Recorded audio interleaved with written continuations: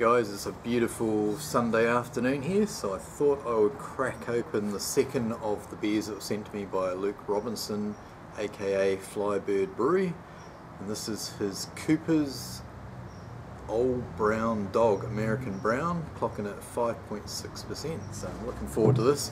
Big fan of the brown ales, did the Columbus Brown a while ago, and yeah, like the sort of more malty characters of the brown ale. So nice bit of hiss there, Luke. Thank you very much for this. The last beer was really good, the Mountain Goat Steam beer, and I'm sure this will be just as good. There we go.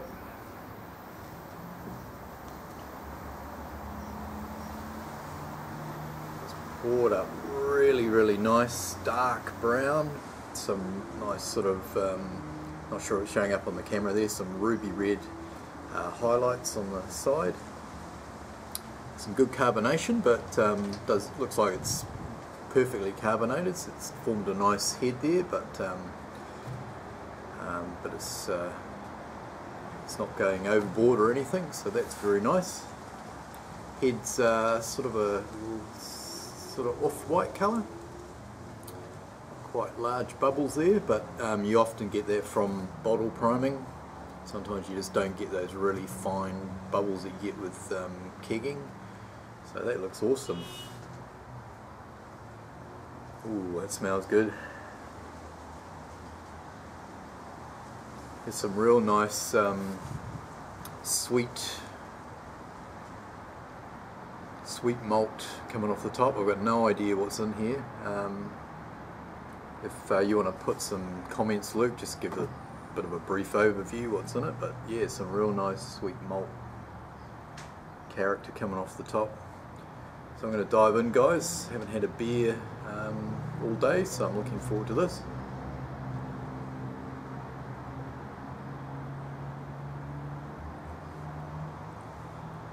Oh, that's nice. That is really good, Luke. Yes, like following on from the aroma, yeah, there's a real nice sort of sweetness coming through from the malts, but it's also like a caramel toffee sort of flavour coming through. The back end, after you swallow it, reminds me a bit of like a Werther's, those Werther's original lollies. If you get that sort of bit of taste in your mouth, there's a very distinct toffee / caramel flavour coming through, but it's nice and smooth. It's not like a sickly flavour. Oh, that is really good. That was very smooth, very easy drinking. That is a cracking beer, Luke. You should be really proud of that. What I might do while I'm enjoying this, I might just go and pay a quick visit to the old hops and see what they're doing and show you guys. Beautiful out in the sun.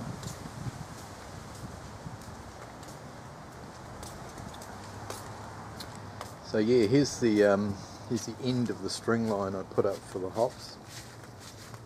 And I did a video a couple of weeks ago. I think they might have been up to about here, so they've climbed to the top here as far as the string line goes up, and they've just started to go on the horizontal, probably, I don't know, about 3 feet long at the moment. So yeah, that's how they're looking. So hopefully, yeah, it goes all the way back down here. So yeah, pretty stoked with how it's going. Just got to try and keep it watered because it is quite hot and dry here at the moment, and putting the old sea salt fertilizer on. So yeah, let's go back around here. Excuse the mess, got a bit of a grapevine thing happening here. Just got to cover that up, stop the birds pecking all the grapes. And while I'm around this side enjoying Luke's fantastic beer, I'll just quickly show you what's happening with the Vienna Rewalker toasted ale.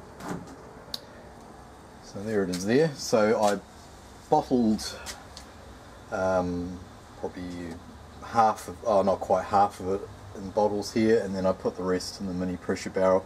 So basically it's just conditioning and carving up.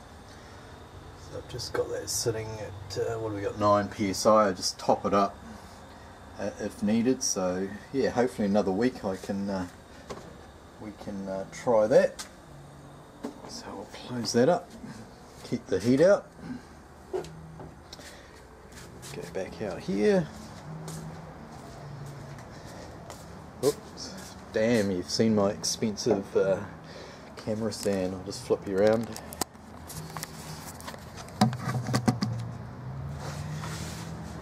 Okay, this is a top beer, Luke. I'm assuming the base is, because it says Cooper's Old Brown Dog, that it's got a Cooper's kit in there, but yeah, forgetting about that, that's a really nice brown ale, full stop.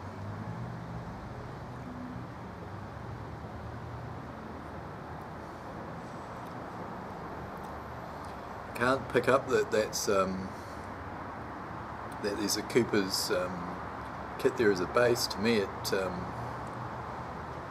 that could be an all grain, mate.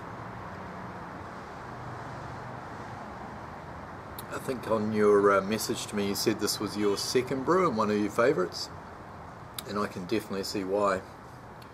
That is fantastic. I'll be very keen to know what's in there. So easy drinking, some nice bitterness there as well.